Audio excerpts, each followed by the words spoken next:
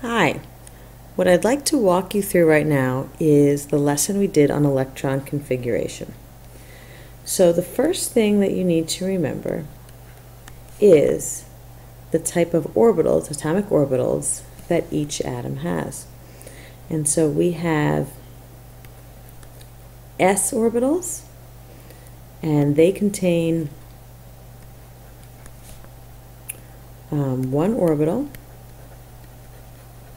that can hold 2 electrons. We have p, which contains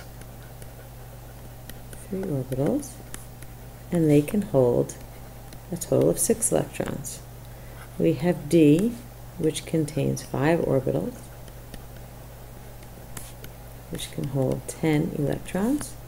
We have f, which contains 7 orbitals, which can hold 14 electrons. Now, the other thing that's important is to know the order in which these orbitals are filled. And so you're going to have to put this on all the tests or quizzes or homeworks that you do, because you're going to need this field to fill these atomic orbitals. It's not so much something that you need to memorize, but something that you need to learn. Your first energy level just has an s orbital. Your second energy level has an s, and it has a p. Your third energy level has an s, a p, and a d.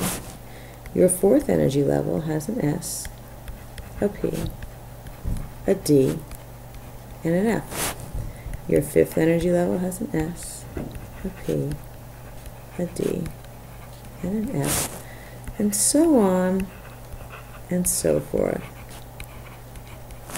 And taking it down to 7 or 8 will usually be sufficient to cover all of the elements that we'll be dealing with.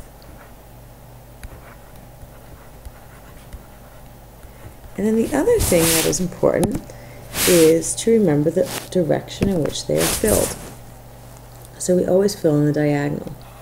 We fill the 1s first, then the 2s, then the 2p, then the 3s, then the 3p, and then the 4s, and then the 3d, the 4p, and the 5s, 4d, 5p, and 6s, 4f, 5d, 6p, 7s, and so on and so forth.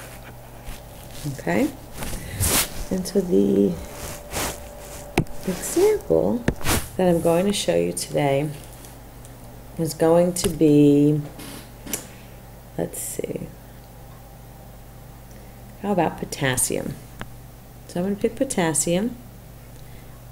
I can write a K here. And that has 19 electrons. So what I like to do is I like to write out a whole bunch of orbitals. So I have 1s, 2s, 2p, and I space them like they're words. So in between I have the spaces so that it doesn't get confusing. 3s, 3p, 4s,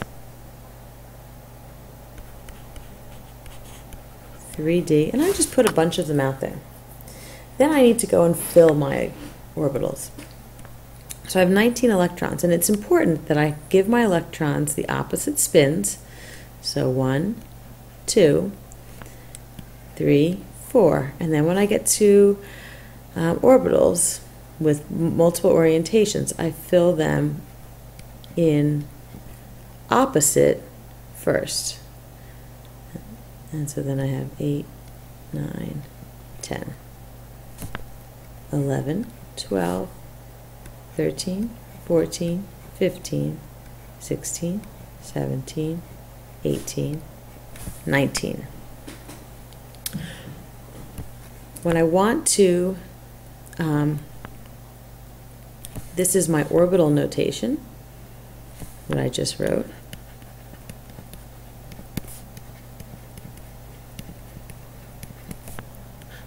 And if I want to write the electron configuration, I just count up how many electrons are in each of these, and I write 1s2, 2s2, 2p6, 3s2, 3p6, 4s1. And this is my electron. Lost my arrow there. Configuration. And if I'm looking for the number of valence electrons are outer electrons. So I look for my highest energy level, which we refer to as floors in our hotel analogy. I pick another pin here. So my highest one here is this one, and it's the 4. And so in this case, potassium has 1 valence electron, and it happens to be the 4s electron. I hope that helps you review, and I hope as we learn this, this will be a good resource for you as you are studying and mastering this concept.